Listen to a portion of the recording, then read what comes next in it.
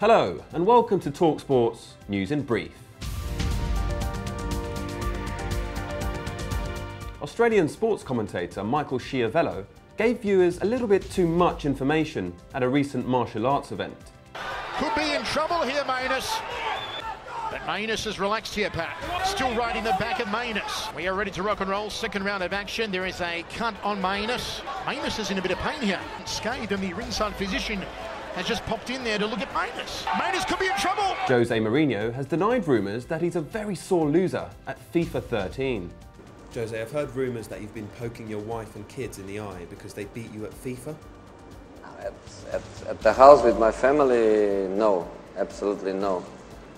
I try to be always the same husband, the same father, and don't make their life better or worse because I win or because I lose. Frank Lampard has been spotted working on his close control in a desperate attempt to earn a new contract at Chelsea.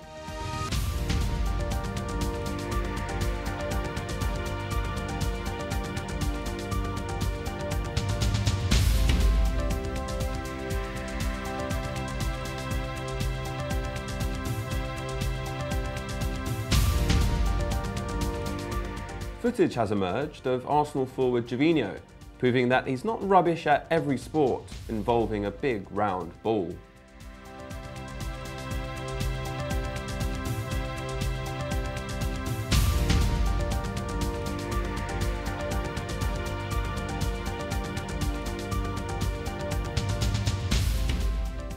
And finally, there are concerns for the well-being of Daily Mail journalist Martin Samuel, after he was spotted acting very strangely in a field last weekend.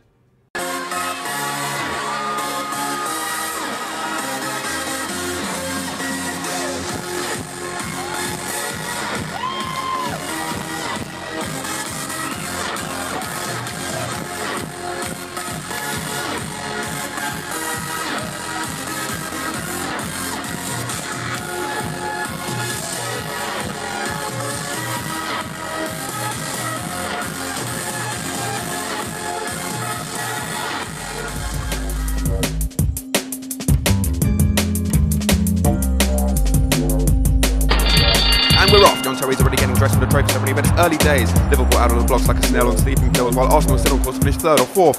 Swansea top and bottom of the mini Welsh contingent, and I have a feeling it'll stay that way. West Brom are fourth from top, but the table is not upside down. It's Robin van Persie leading the way with Man City close behind. Chelsea have sacked another manager, and in other news, the world is big and round. So too is the waistline of Chelsea's new manager, but it's Man United.